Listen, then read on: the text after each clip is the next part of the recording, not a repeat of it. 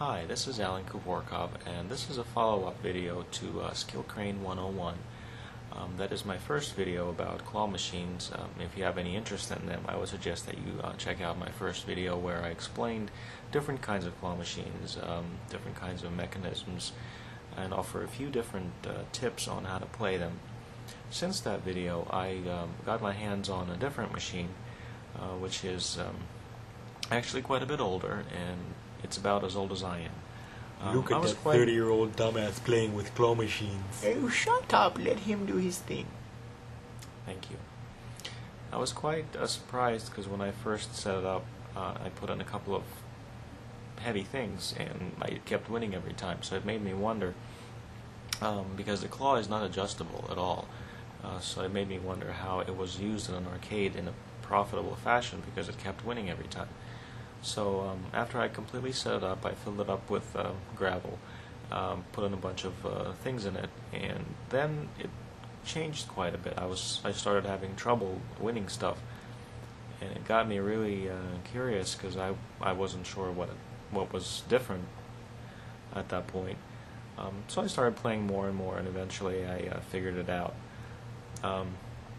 It's a different kind of machine. Pretty old, and it's a floor model. Basically, the stuff, all the prizes are laying on the floor, and you're standing over the machine. And the main difference is that you have two buttons, and you can only go forward once and sideways once, and that's it. So most of the newer machines have joysticks, which make things a little bit easier, but they also have computerized systems where that change the claw strength and all that stuff, which I explained in the previous video. So I just wanted to show you this machine, and because they're still in use in a lot of the arcades, Atlantic City and a bunch of other places. So just want to explain how this one works, and hopefully you'll find it useful. So here it is. This is called Lucky Crane. It was made in Japan in the late 70s. Operation is pretty simple. You just basically drop a quarter in here. This button makes it go straight. This button makes it go sideways. Once you release this button, the claw drops, and if you happen to win something, it'll be here in the prize chute. As you can see, there's a prize in there already. This is the prize chute on the other side, and the claw right above it in the home position. And here are the prizes. As I mentioned earlier, the claw is not adjustable. It has a very, very simple system of keeping the prizes in the game. I'm going to pick the lightest object, which is probably this miniature jigsaw puzzle. It's basically paper, so I'm going to play and see if we can win this thing. Let's deposit a coin. Now we go forward and sideways.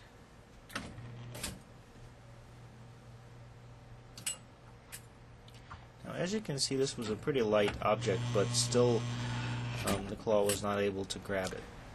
Now we're going to try something different. This is a wooden box, and it has marbles inside, so you can pull them out and play tic-tac-toe on the top surface. This is obviously quite a bit heavier, so we'll give it a shot and see how it works out.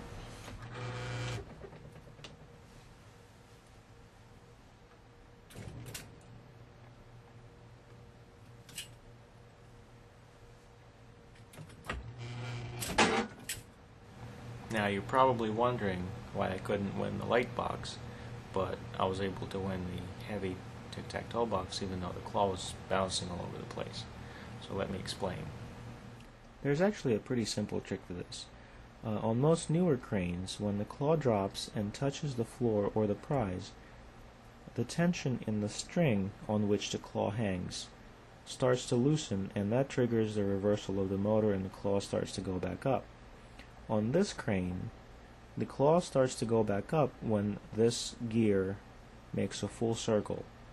Since the lobe triggers the switch, that means the claw can only go down to a certain point. The reason I was unable to retrieve the lighter box is because it was lower than the lowest point that the claw can drop. So when the claw closes, it's unable to get a good grip under the prize. Now the heavier box was sitting higher, so I had absolutely no trouble picking that up. Most of the newer jewelry cranes still use gravel on the playfield, but it doesn't really serve much of a purpose anymore. Now these older cranes that did not have adjustable claws, they relied heavily on the level of the gravel because that determined whether you could win any of the prizes. Crane operators could place the more valuable items lower in the playfield, actually inset into the gravel, to ensure that they're not as easily won. All standard claws in arcade cranes are operated by a coil which is inside the claw. When power is sent to the coil, it allows the claw to open and close, and that's how the operators can set different settings so that most of the time the claw is weak, and sometimes the claw is strong to allow you to win something. That is provided that you can position the claw properly over the prize that you're trying to win. As I mentioned in the previous video, a lot of the older machines lack the modern technology and do not offer a way of adjusting the claw's strength. However, many experienced operators can easily install a rheostat, which would allow them to change the amount of power that is sent to the claw, and this way they can control which prizes can be won and which ones can be difficult or impossible to win. An interesting thing about this particular machine is that, unlike the cranes that I mentioned in the previous video, this one offers absolutely no way of controlling the claw's strength, even with a rheostat. The reason for that is that closing of the claw is controlled by gravity as opposed to electricity. It's a pretty low-tech system, but it actually works. What happens is that when the claw is ready to drop, the power is sent to the coil to open the claw, but when it reaches the bottom, the power is cut, and the claw closes under its own weight.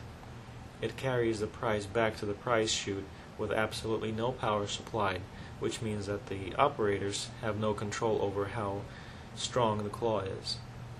The only way that they can determine how many prizes are won and how frequently is by placement of the prizes in relation to each other, as well as the level of gravel that is in the machine, because the claw can only go down so far, and you absolutely have to have all three arms of the claw reach under the prize in order to pick it up. As you can see, the size, weight, and shape of the object matters very little in this game. You just have to make sure that it's not buried in the gravel, and the claw has good access to all three sides. Well, there you have it.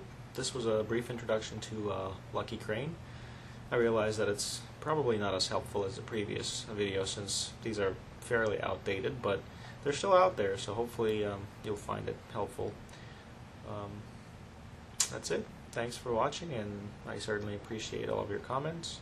Until we meet again, bye.